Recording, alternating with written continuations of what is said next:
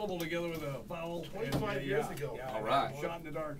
9:04. Tom Green joins us. Hey! Hey! All right, great to be here. This is exciting. You know what I love is he walks in. Yeah. Tom Green walks in and goes, "Give me a Sleeman." Yeah, absolutely. So we did. Yeah, I thank you very much. It's good to have a beer before noon. It's important. Or 9 a.m. Yeah, I remember that show you did. It was like it ran like 3.5 hours, and you and Steve got hammered. yeah, absolutely. It's on my website, tomgreen.com. If you go there, I built this TV studio in my living room. Yeah. Steve-O comes on all the time, Yeah. and we've had a lot of crazy shows. I did a 4.5-hour show with Steve-O on there. You were the inspiration for Jackass? You know, I don't know if that's... I think you were. I mean, Steve-O has told yeah. me that. Steve-O has told me that. You know, he's been nice enough to come on the show many times. He's told me he watched the show a lot before they started it. They started their show right after I stopped my show when I got sick on MTV and I had to stop my show. But you know, there's similarities and there's differences, you know, for sure. I got a big fan on the. I missed your show by one day at Tempe. I was so pissed off, but my buddy went to see it. Frank, you there? Say hi to Tom Green. Hey, how are you? What's going on? You're calling from Arizona?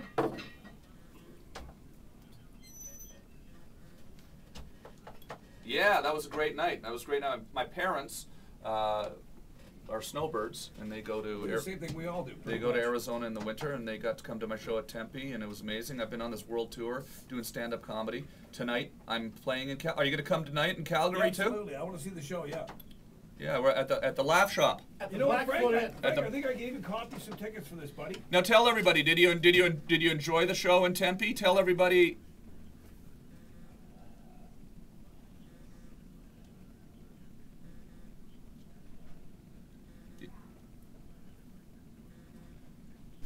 Yeah, don't give away any of the jokes. Yeah.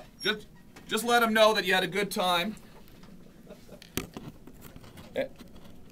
And outrageous, right? Ridiculous, unpredictable, topical. We covered some social commentary in there. Yeah, absolutely. And beer was cheap too. I mean, you couldn't have beat the show. Yeah, there was a lot of beer flowing around. If you don't have any plans for tonight, and you don't go see the show, you're retarded. If you're retarded and you go, you're still going to enjoy the show. Yeah. It's really a win-win situation. Absolutely. 5 stars from Frank. And we would even like to invite retarded people down as well. Absolutely. Yeah, absolutely. We got a special section right Yeah. at the back. We'll be there. I get to park close to that anyway. You're going to make the section, yeah. Tom, would you do something for me right Yeah. now? My favorite movie, well, one of my favorite movies was Freddy Got Fingered. I absolutely love that. Yeah. Would you do it for me? Daddy, would you like some sausage? One more time. Daddy, would you like some sausage? Yes. Come on, come on, Calgary. Daddy, would you like some sausage? Daddy, would you like some sausage? Come on, Calgary. Come Highlight on. of my career, right Come on. there. There you go. That was awesome. Come on down. Road Trip, that was a great movie. Yeah, thank you very Well, much. I think the best thing, your show was so unexpected. A guy said, have you seen Tom Green? And I went, Red Green, the guy with the hat and the canoe thing? And he goes, no, different guy. Have you seen the show? And I go, no, I haven't seen the show. I tuned in and I went, I'd like to measure that guy's IQ because I bet you it's huge. That show is comedy like nobody had ever seen in Canada. And then you took it down to the States and became a huge hit on MTV. Did you know you could do that? I didn't know I could do it. I just wanted to get out of my parents' basement, to be honme with you. Yeah. I moved into my. I think they agreed with you. Yeah, I took television broadcasting at Algonquin College in Ottawa, Canada, and me and my friends went to the public access station. We started doing this show. I moved back into my parents' basement so I could, you know, spend more time on editing and doing this show voluntarily. We did that for years and years and years, and then MTV picked it up. We certainly had hoped something like that would happen. It wasn't really. It really was much bigger than we had expected when it blew up on MTV, and I got to do all the cool things I got to do. But it's been amazing. It's been an exciting thing, and it's led me to doing what I'm doing now, which is really a lot of fun. This TV show I'm doing in my living room, and the stand-up comedy tour sort of are working together. I'm traveling around the world. I'm filming as I go. I'm going to film something tonight at the Laugh Shop and put it up on the web. And you know, I just had this great tour in Australia. I just got back last week from a month-long tour of the entire country of Australia. Did 16 shows, sold out all across the country. And it's funny because people all the way over there on the other side of the world know all these crazy bits that I shot here in Canada. I think, you know, with the internet, right? All your stuff has been, you know, thrown up there, and people are talking about it. Even if they didn't see the show, they'll go and see it on the internet. Yeah. And then so if people want to see your new show, where do they find that?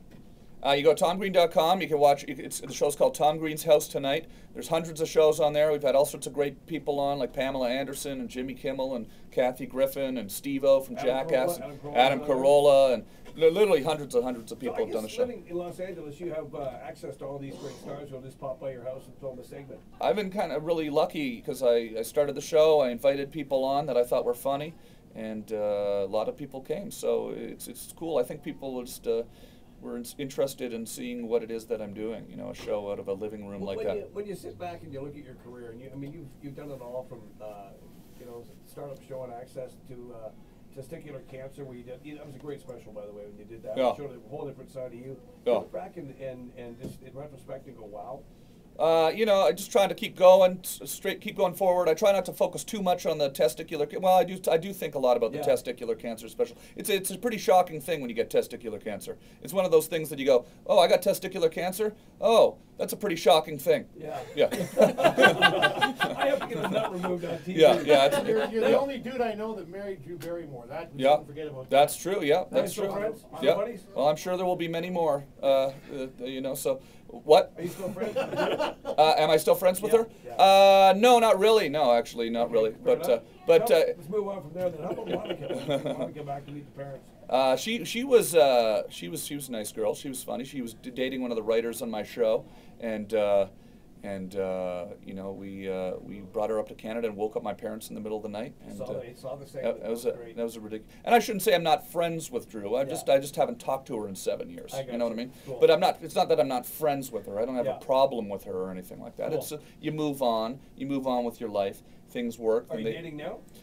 Sure, yeah, absolutely. I'm looking for a nice. In every city. Looking for a nice girl in Calgary tonight. Come on out. Come on out. He's got all the digs up there. Need to find another Canadian ex-wife. So. I gotta ask you, what are Glenn Humplick and Phil Giroux up to these days? Phil Giroux's doing great. Those guys are doing good. They live in Canada, and those guys are high-tech gurus, so they're doing really good. And they never really wanted to be in show business, so to speak. It didn't seem like they had a choice. I kind of dragged them into it, kicking and screaming. And they finally decided, this is ridiculous. I got to get out of Los Angeles. To take you on, one of the best segments is when you're in a plane throwing a shit all over the place.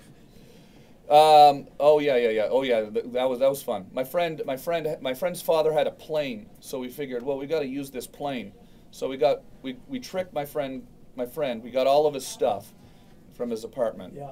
And we loaded the plane up with his stuff, and then we made him think that he was going to go bury my mixing board from my recording studio. So he thought he was playing a joke on me, and he was out in the field with a camera. That was the fun of the show, is trying to figure out ways to get cameras into situations where it didn't blow the joke. So he thought he was out pulling a joke on me, burying my mixing board, and then we flew over in a plane and dropped all his stuff. You can see it on TomGreen.com and YouTube. So is there a best of DVD of Tom Green? Yeah, there's lots of them. There's lots of them. There's a lot of them flying around, and you can get them. You can get them on my website. There's one that's called Inside and Outside the Box. You can order it on the store on my website, and it's got all the old Canadian shows.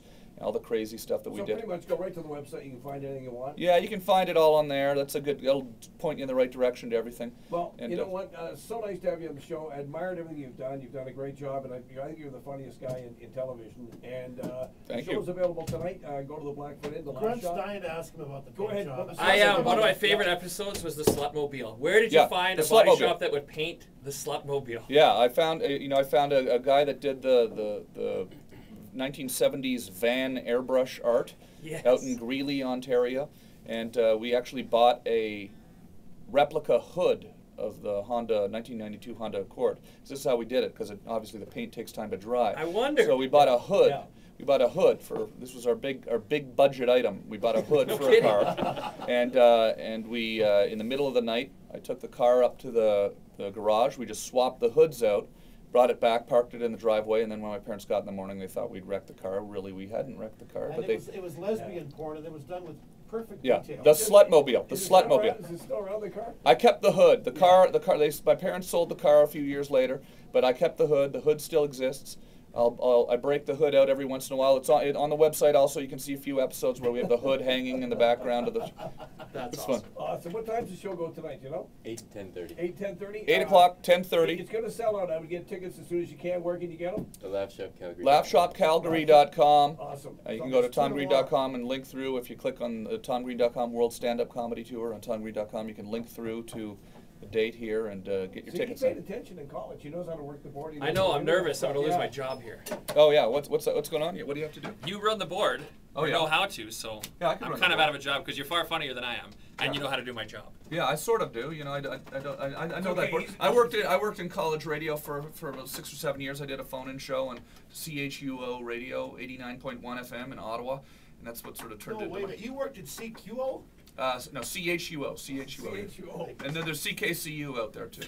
But yeah, so I did my college radio show for years. Started doing it when I was in high school. I sat at the board. I'd go there from midnight till 6 in the morning, sometimes taking phone calls. That's kind of what turned into my TV show. I love doing radio. You know what? I think it's a lot of fun having you on. Like I said, we're looking for 2 things tonight: a sold-out show and a girlfriend for Tom. So Yeah, absolutely. Oh my gosh. Tom Green, ladies and You gentlemen, guys are awesome. appreciate it. Thank you, Calgary. See you tonight. It's gonna be crazy. Come on down. Ah!